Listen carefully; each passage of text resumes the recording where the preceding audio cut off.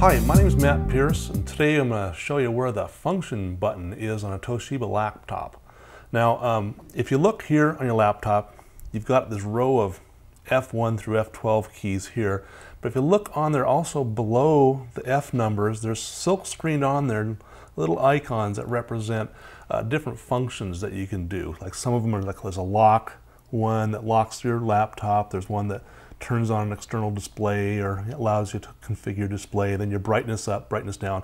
And sometimes you might wonder if, should I use those or how do I use those? And how do I get that secondary function? Well, that's where this FN key comes in. And usually it's right down here between your control key and your Windows key.